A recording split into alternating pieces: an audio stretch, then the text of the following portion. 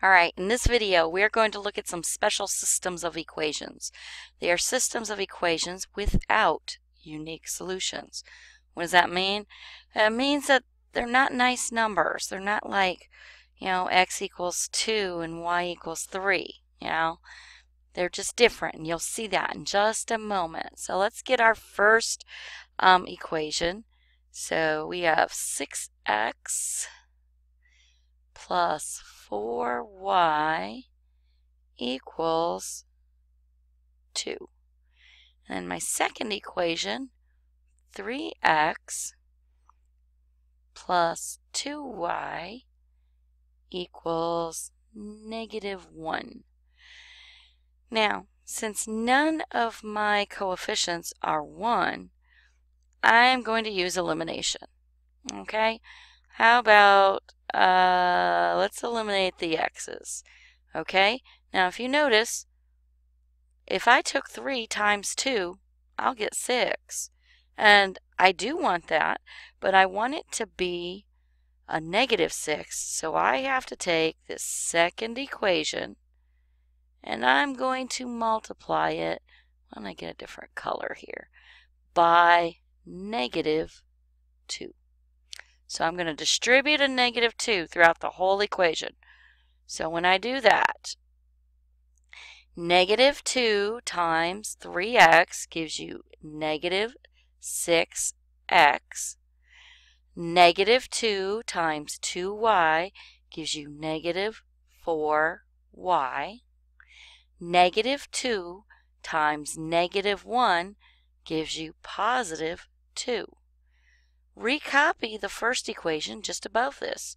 So 6x plus 4y equals 2. Add your equations together.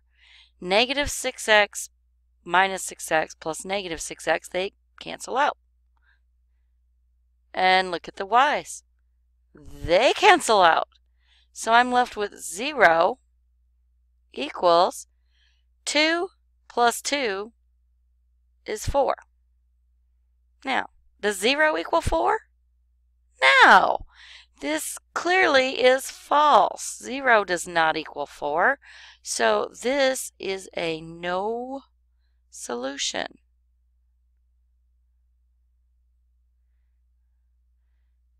Okay. Now, we're going to try another one. Let me get a different color here. All right, my original equation is going to be 6x minus 3y equals 15. And I have next equation, -8x plus 4y equals -20. Alrighty. Well, let's see. I think it might be easier to eliminate the y's. Why? Because they're smaller numbers. So what's the number that both 3 and 4 will go into? Well, 12. So what times 3 gives you 12? 4. So we're going to multiply the top equation by 4. What times 4 gives you 12? 3. We'll multiply the bottom equation by 3. And since they already have opposite signs, we don't have to worry about negatives. So let's see here. So let's multiply our top equation by 4 and our bottom equation by 3.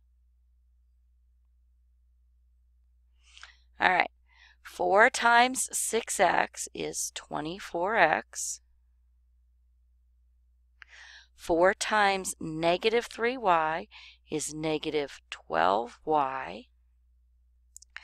4 times 15 is 60. Okay. 3 times negative 8x is negative 24x. 3 times 4y plus 12y. See, we're getting that same situation. 3 times negative 20 is negative 60. Now, let's add the two equations together. This cancels, cancels, so we have 0, no variables left, equals 60 plus negative 60, 0. Well, 0 does equal 0. That is true.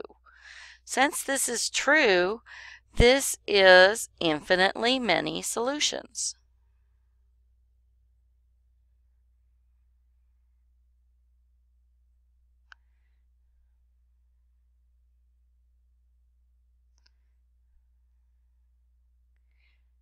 All right. Now, do you see the difference? When all the variables cancel and you're left with something false, no solution. When all the variables cancel and you're left with something true, infinitely many solutions. Those are systems of equations without unique solutions. Now you can identify them.